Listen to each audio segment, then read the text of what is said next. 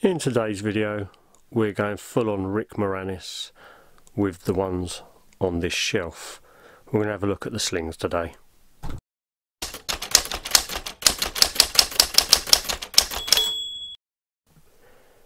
So a few weeks ago, or maybe a little longer, I did get this Apexel lens kit for my phone, which came with quite a few lenses and this little contraption part to attach to your phone. Literally just goes over the lens, and then you have a few lenses like that that you can effectively screw on and have over the phone. Now I only tend to use one, which is this one here, and this one here is the macro lens. The macro lens is sort of like a nice close-up one.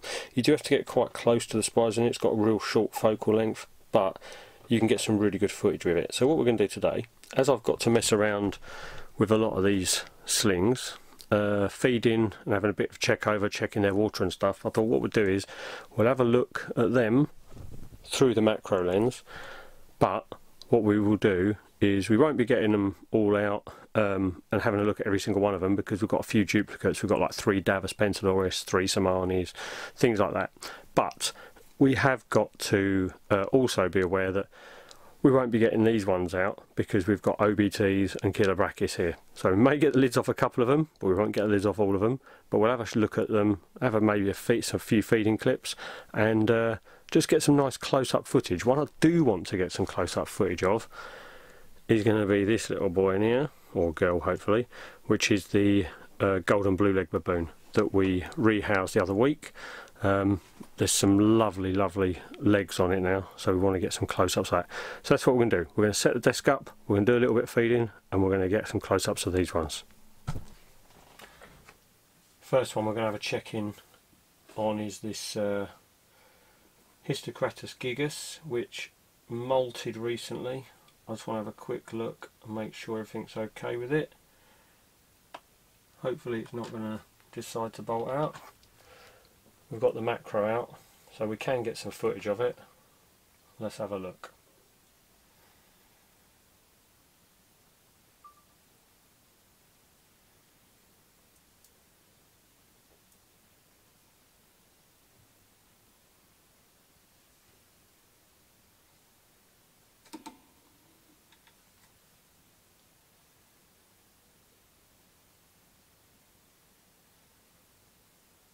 Yeah, still really fresh, and the only reason I'm looking at it is because it decided to fall down the hole, as you'll see in a second on the molting time lapse that I managed to get of it.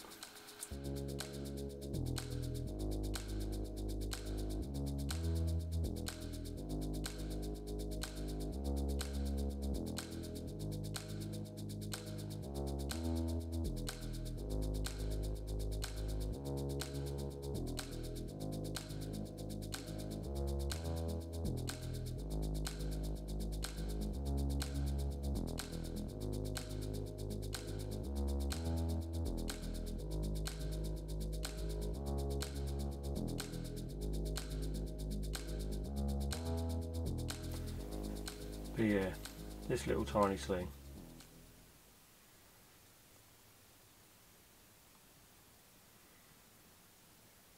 Its back legs look alright. They're the ones I was worried about based on what was going on.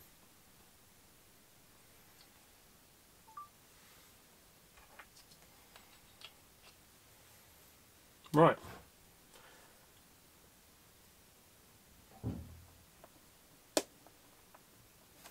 On to the next one. Right, we said we weren't going to look at spicy ones, but the next one I do need to check on is in here, little OBT. I'll have a quick look at the OBT. I don't think it needs a feed, might do, but this one was recently rehoused, so I need to have a quick look at this one and see how it's doing. Let's see if we can get some footage of this one without it being too spicy, shall we?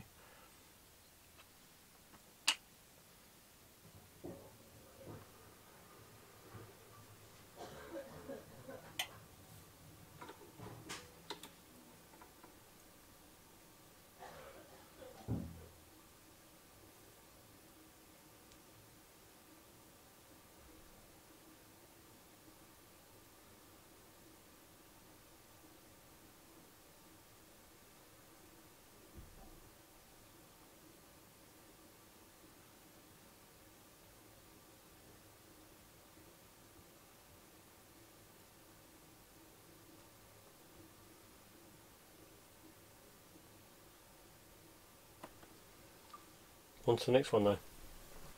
On to the smallest one out of the crew. This is the smallest spider I have. The Tarantula.Rookie, aka the grain of sand. We'll have a little check on this one. We'll have a look through the little lens. This one is tiny. This one is so small. As you can possibly see, I don't know if it'll show up on the camera or not, but don't want to mess with the focus too much because it's an absolute pain to get it back. Let's have a look with the close-up.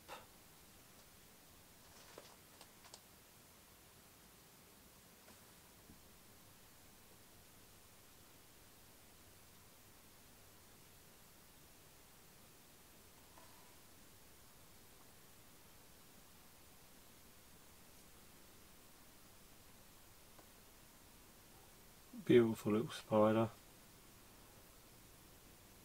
Very strange. What it's got wrong with its leg. Oh, it's just being a spider. Okay. Some springtails in there with it. So it looks well fed. But yeah. This one had a little bit of its molt stuck to its back end. I'll put some photos up here, I've got them. I had to remove it with a paintbrush because it was blocking its little spinnerets at the back end. Bless it. But yeah, little tiny sling. Really small spider. Again, not feeding that one, but I will give this one a water. For that, little tiny syringe and just a couple of drops down either side, just on the glass.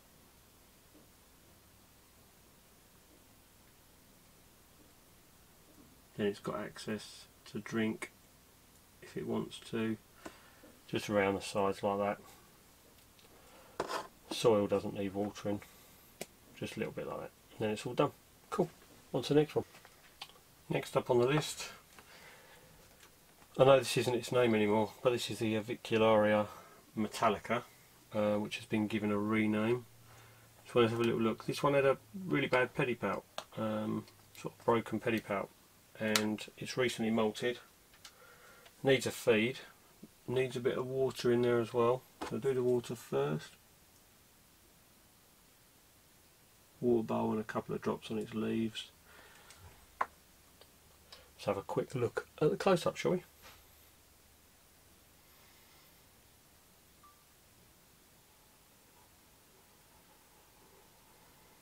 Yeah, can you see its new pedipalp?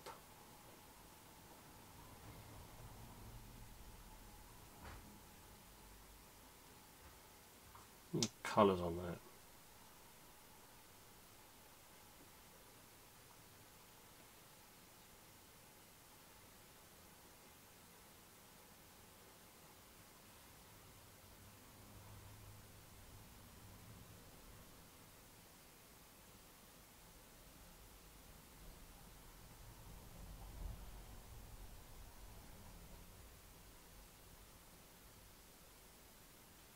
At least it's grown that back.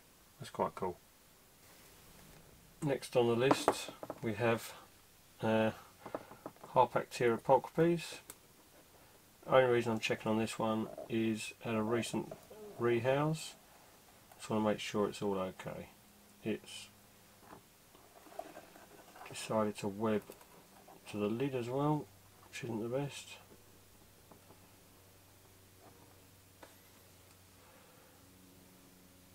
I want to give it water.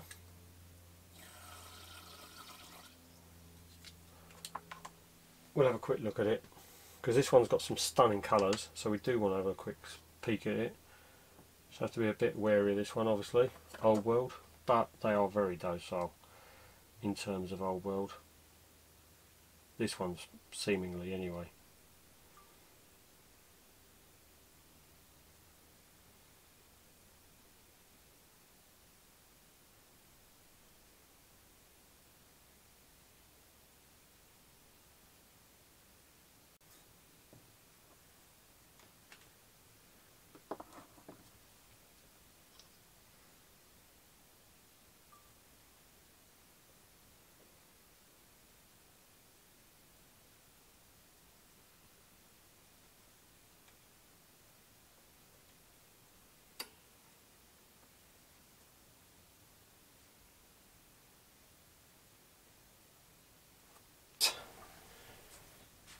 we have a little pumpkin patch, another one that needs looking at.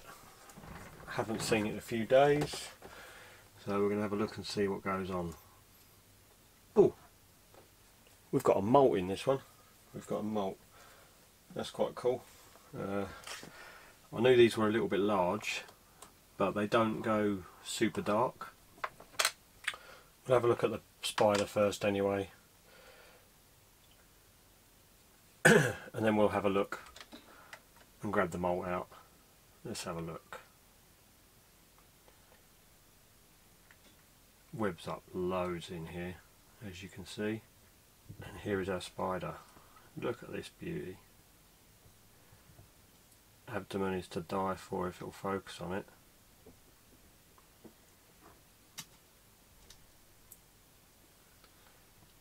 There we go. Look at that colours. They're amazing. Absolutely amazing looking spider.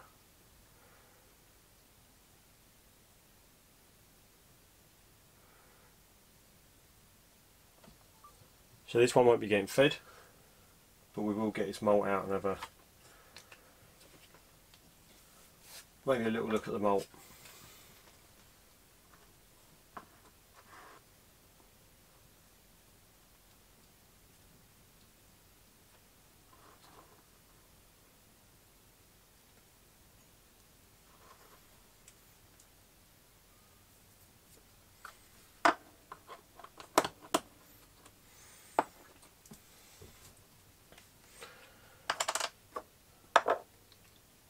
Have a look at this little molt. Where are we there?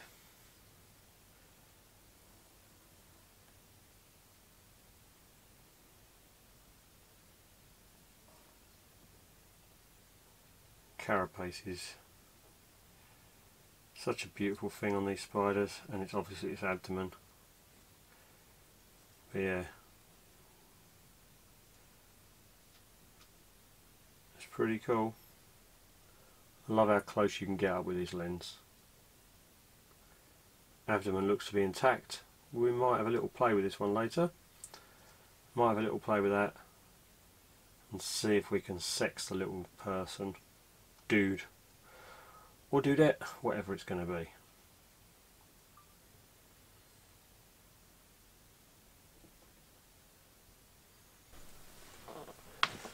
Right, let's have a look at the other Davos. See what's going on with this one. This one's always out.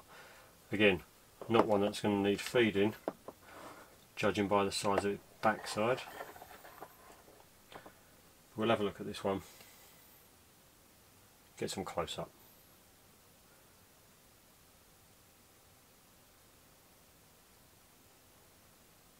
Where are you? You're over here. The colour of that carapace. Absolutely stunning looking thing. Beautiful, beautiful bronze carapace. And an abdomen to die for. Look at that. Such a nice looking spider.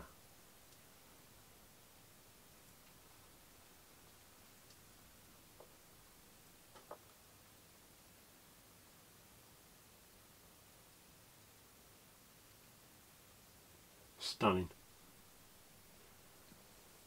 Absolutely gorgeous. Right, next one up. Next one up. I've only got a couple more to check out really, because the other ones we're not disturbing. So let's get them down on the desk. Theraphosinus species Puria.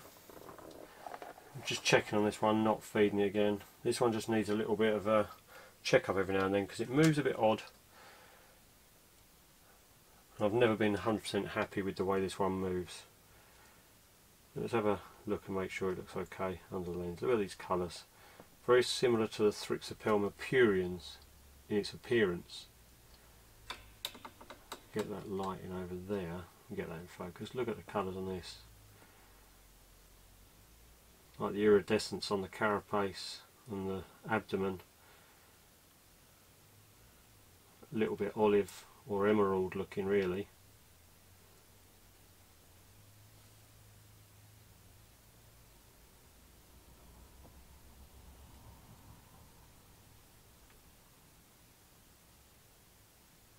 Another beautiful spider. Some lovely markings on its legs, similar to the Somani, with those stripes.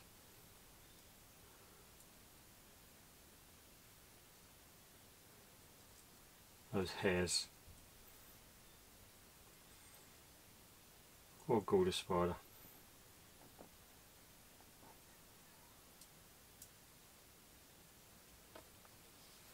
Yep, looks okay today, that one. And not being skittish, which is awesome. Right, last one we're going to check out today. And this one isn't in one of the tiny little sling pots, but I've been meaning to have a check up on this one anyway, just to make sure it's alright, because I haven't looked at it for a little while. And this is our Pantherbeetus Macala. So, a little bit flighty,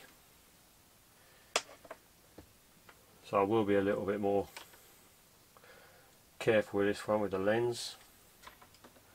We've got to admire these colours, we've got to have a proper look at this under here.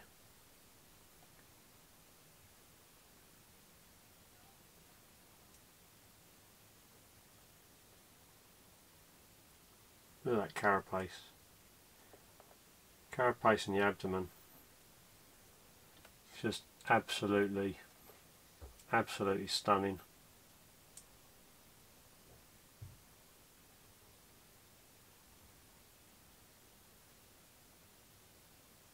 The eyes, the carapace, the markings,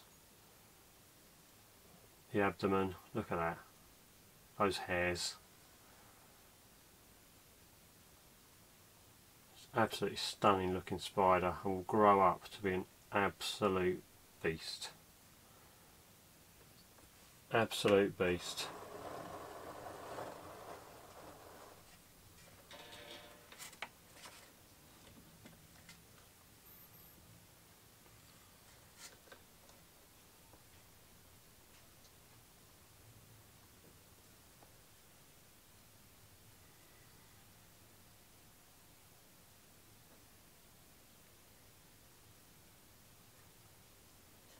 Stunning. Beautiful little thing. Absolutely beautiful. Doesn't need a feed. Most of them don't. Most of them have been fed. Anyway, that's our sling showcase done.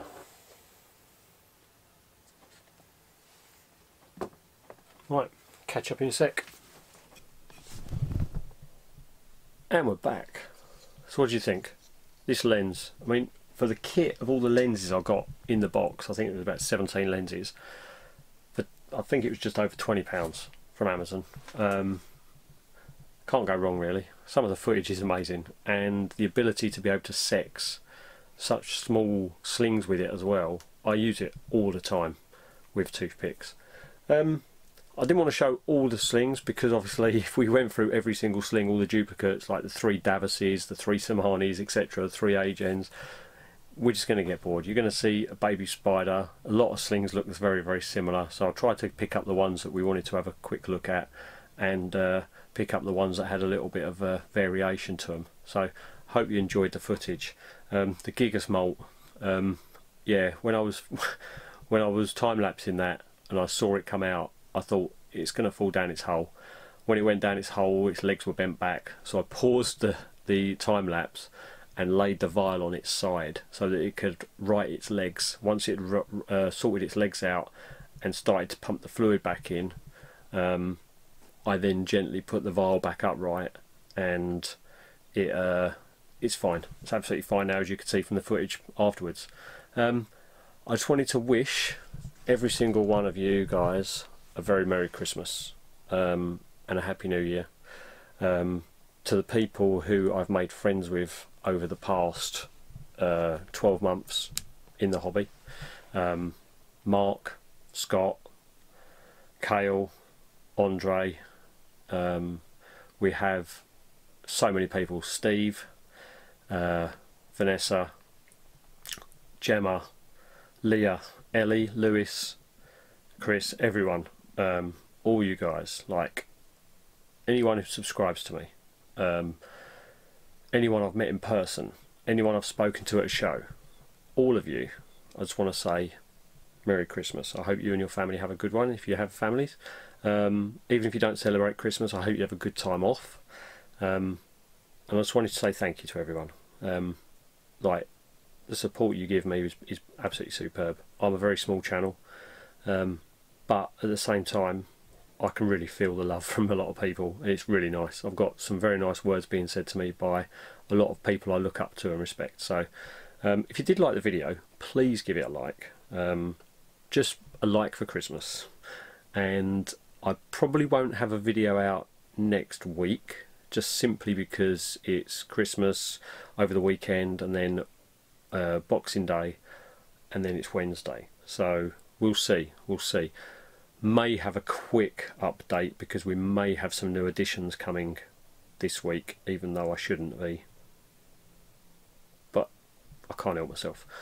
We might have some additions coming this week that I've got to go and collect tomorrow.